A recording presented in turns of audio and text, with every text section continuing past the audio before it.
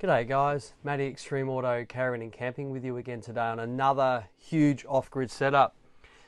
So if you guys want to run all your mains devices, air conditioner, washing machine, hair dryer, induction cooker, toaster kettle, big screen TV, coffee machine, you name it, hair straightener.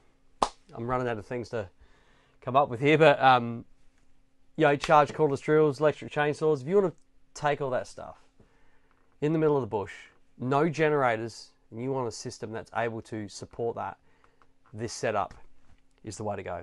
Really happy with this one. Now, we are at the end of September now, and I'm in the Caravan Park about an hour and a half out of Adelaide.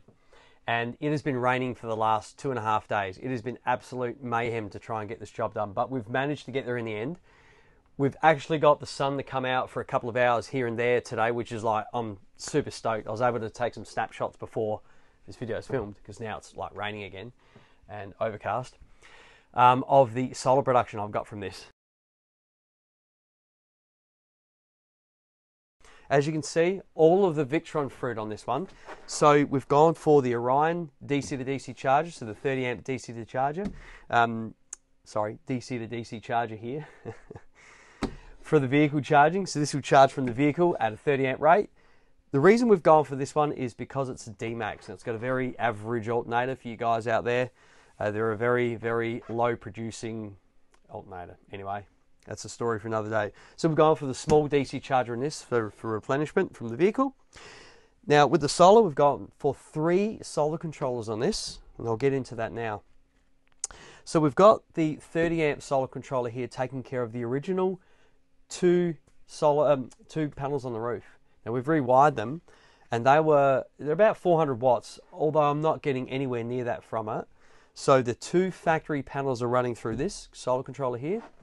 The additional solar that we've added on the roof is 4 by 160. So I've managed to squeeze another 4 by 160 on the roof, 640 watts of solar on top of the 400 and something. So I think it's a total of 1060 if you were to work it out. However, I'm not getting what I really would like to get out of the original panels, and I'll show you that in a second. But I'm getting over the rating from my panels because we've had the sun come out, it's been noon, and I was able to take some snapshots of it, which you'll see. So that's taking care of the roof array. So over 1,000 watts, guys, of solar on this. Super happy. The little small 20 amp one here that we've got fitted is for a side Anderson plug. So I'll make and run a portable panel in this, and that will work in unison, because these are all networked together, to combine the charge. Now, that's silly potential. There's heaps of watts coming in here. These guys essentially won't run out of power. They're going to have a lot of power. Now, I've gone for the Multi-12 3120 inverter charger running seamlessly on all the factory outlets, and it is at the press of a button that these guys are able to run all their stuff. They don't have to unplug any plugs, do this. It is one touch button and everything is on. They don't even need to get to any of this ever again. 560 amp hours of power pool Scouts, so they're 280 amp hour batteries here. Customer pre-ordered these like months ago ahead of time, and these are direct from PowerPool here, guys. So 560 amp hours here, that's got a continual discharge per battery of 250 amps. So one of these batteries, once again, is able to support the discharge of this inverter. And that's a great thing to have, that redundancy thing. Should a battery fail, or you never know, to have one battery run this inverter is next level. That means there's a 500 amp continuous discharge when these are combined, but we always derate that, and we work on, the ability for the inverter to run from one battery, just in case. Why wouldn't you? It's a great system to do that. Look, sun's coming out. That'll be logging some big numbers. Pity I'm not up there to film it. It's a bit of a day like that. So everything's all here, as you can see, and all labeled. This had the chassis mount batteries outside. Had like 200 amp hours of AGM batteries. Factory, bog stock. Pretty horrible, pretty average. So that was in this location, and that's just basically all of the 12 volt circuits, which there were a couple, got relocated to this area and labeled and fused, of course, which is all down the back. Very easy to see. Should someone need to pull a circuit, they're all on MIDI fuses, and it's very easy to do that. I'll take you up to the remote, and old mate has set up, he's got a slide out kind of through boot tunnel thing, and he's got it custom made so he can have all of his appliances on it at his will. So he's got a little induction cooker set up with a toaster and a kettle. He's got all that stuff out there. We've got a microwave here. These guys have come over from Mildura to get this work done. And, you know, we've got the fridge, the compressor fridge going here. Now, we're completely off grid. I pulled all the power off. So we'll give this a big rundown. Very happy. So to recap, guys, 560 amp hours of PowerPole lithium. It's over 6.7 odd kilowatt hours. Got the Victron Multi-12 3120 amp inverter charger, running all the factory outlets, including the air conditioner and everything. We've got the Orion DC to DC charger, 30 amp for vehicle charging. That is on top of the solar, all right? So that will work with the solar. Okay, so there's like 360 coming in from this in watts and over 1,060 coming in. That's nearly like 1,400 odd watts is going to be coming into these batteries simultaneously while he drives if the sun's up. That's enough to still charge the batteries with a lot and run the air conditioner at the same time. You can do that. We've got the MPPT 130 here, taking care of the original factory 400 odd watts of solar on the roof. Then we've got the 50, the larger one, taking care of the new 4x160, so 640 watts going through that one there.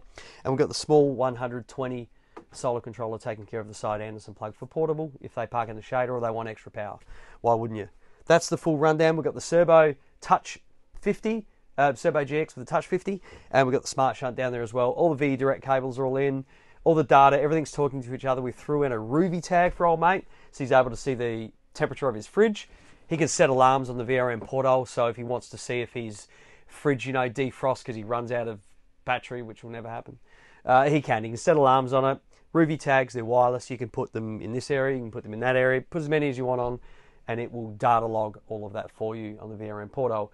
This doesn't have Wi-Fi on board yet, so I'm unable to have it on you know, the internet all the time. But when these guys do get that, we'll have it logged on, so we're able to remotely monitor this, update any firmware should there be any releases, and there we go. Everything's up in this top cupboard, guys, so I'll show it to you in a second. We'll do a big rundown on this, I reckon, because batteries are full as a goog.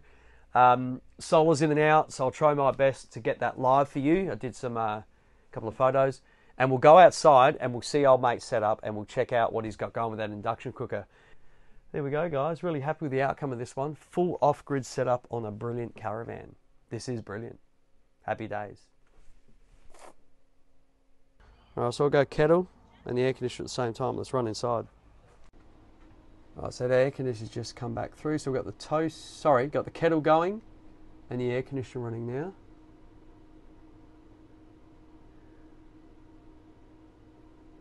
Let that run for a bit, and let's put the microwave on, eh? We'll go. That's how you do it. This will be an overload.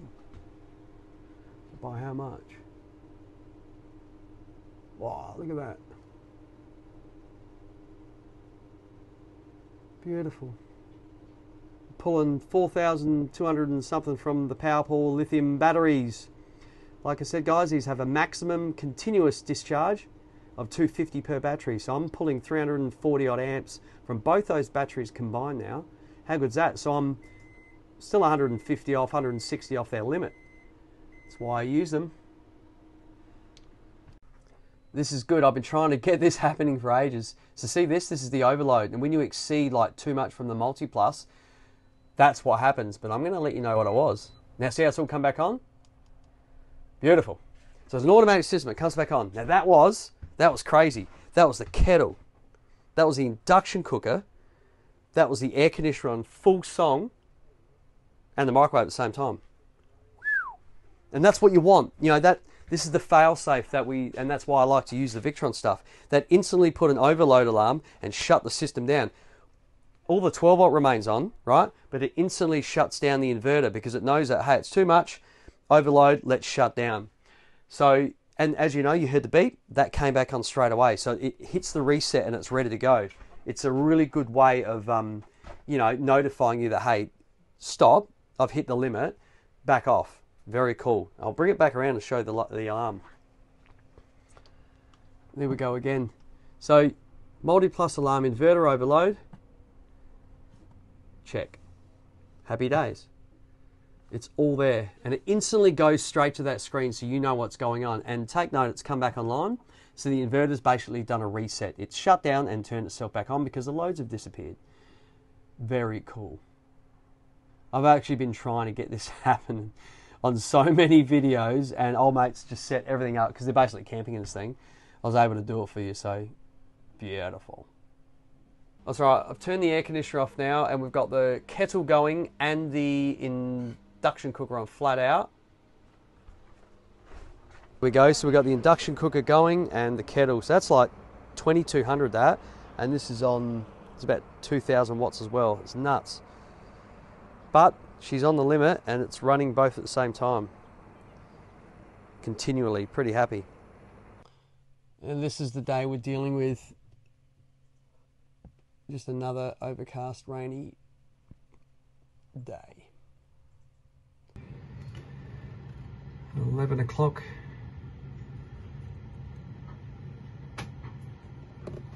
11 in the morning here, putting in good. So we've got a 1060 watt system on the roof of this. Very happy to be getting that number this time of the year. Beautiful.